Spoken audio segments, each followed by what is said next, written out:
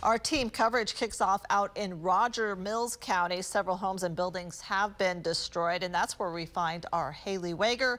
She's in Cheyenne. Haley, what are you seeing out there?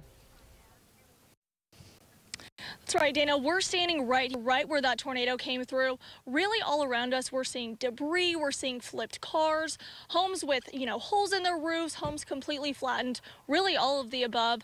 Right over here is actually where neighbors say there was a home. It was actually across the street, flipped up, came over and ended up over here.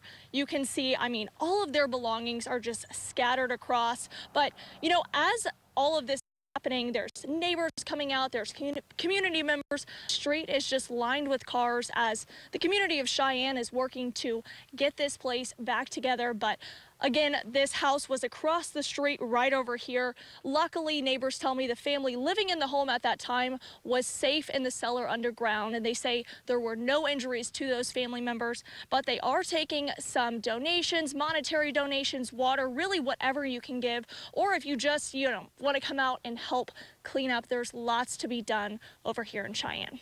Live in Cheyenne, Haley Weger, Oklahoma's Own News 9.